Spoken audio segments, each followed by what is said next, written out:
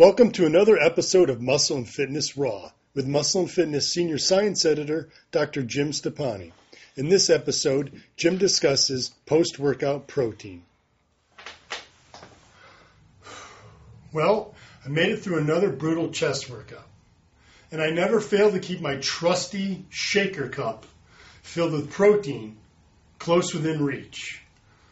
After all, I want to kickstart that muscle building process as soon as the last set's over.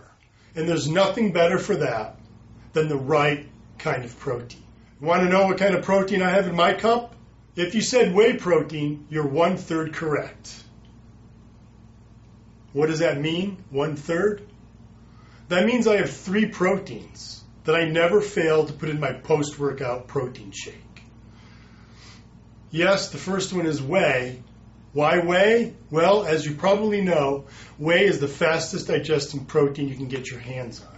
And that's critical after workouts because you want to get those aminos to your muscles ASAP so that that muscle building process can get started. Research has shown that whey is very effective for kickstarting muscle protein synthesis. That's just the fancy term for muscle growth. Research also shows that casein protein, which is the other milk protein, can also enhance muscle growth after workouts. Now, casein protein is slow digesting, unlike whey, which is fast digesting. We used to think that meant casein was a poor choice to take after workouts. It was too slow to get to the muscle to cause any real muscle growth.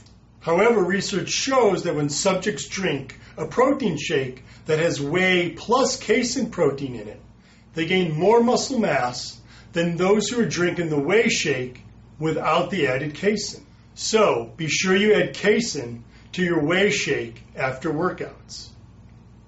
What's the third protein? It's soy protein. Sounds like something for your girlfriend? Wrong. Soy protein is a critical protein to have after workouts. And there's numerous reasons why. The most recent study found that soy protein actually boosts growth hormone levels. And that's critical after workouts because growth hormone is one of the critical anabolic hormones that instigates muscle growth after workouts. The other reason you want to add soy to your protein shake is that soy has been found to enhance muscle recovery after workouts. So, you can't go wrong with the whey, casein, soy trio. I typically add 20 grams of whey, 10 grams of casein, and 10 grams of soy. It's the best way to take advantage of muscle recovery and muscle growth. Be sure to check out part 2 of this Muscle and Fitness Raw episode titled Post-Workout Carbs, where Jim discusses carbohydrate sources to complement your protein shake.